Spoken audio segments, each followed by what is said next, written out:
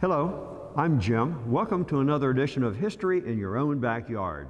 Today we're in Morris, Indiana at St. Anthony of Padua Catholic Church. And I'm speaking with Mike Stenger. Hi, Mike. Hi, Jim. How are Hey, you? Mike. Good. How about you? I'm great. Mike, what can you tell me about St. Anthony's? About the year 1840, some German Catholic families began to settle in Morris. These Catholics became members of the neighboring congregations of Oldenburg and St. Nicholas.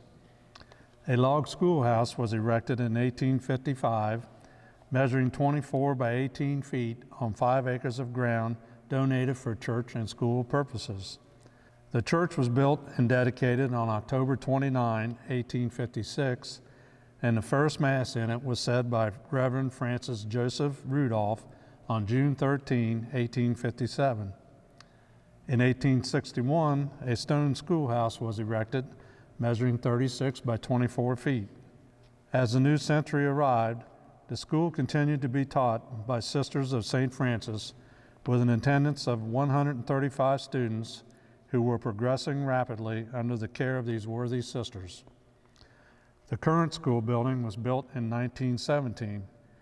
A Catholic school was opened there until 1977. It is currently used for a daycare ministry.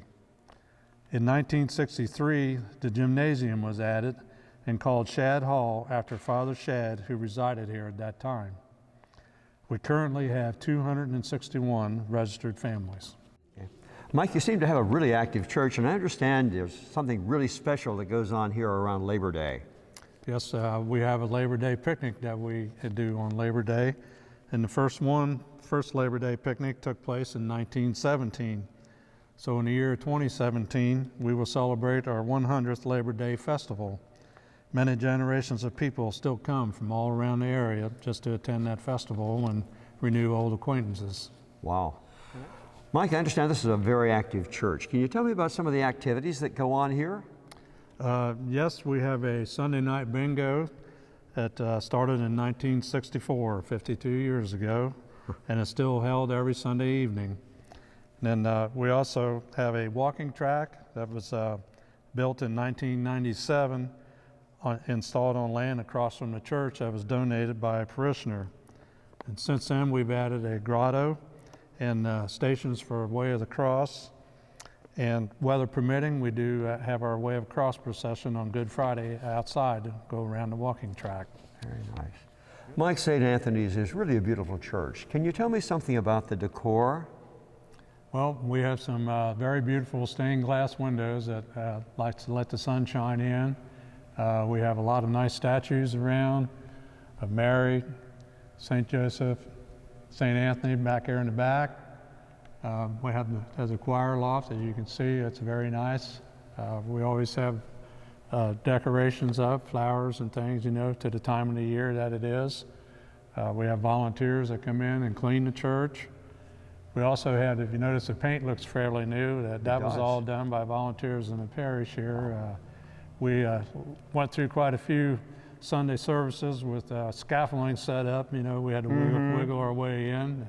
And even up in the choir there, they had some scaffolding that some gentlemen there with nerves of steel, I guess you would say, got up on there. And, nerves of steel is right. Patched the plaster and did the painting and stuff. So we try to take great pride in keeping our grounds look very nice. And the way this church is built, look at the arches. It must have taken something special to create this. Yes, those fellows back in those days, they didn't have all the cranes and equipment like you have now to do that. So yes, I would say it is an engineering marvel that they got it done. Thanks for being with us at another edition of History in Your Own Backyard. Today we were in Morris, Indiana at St. Anthony of Padua Catholic Church speaking with Mike Stenger.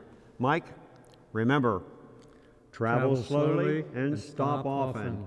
Bye.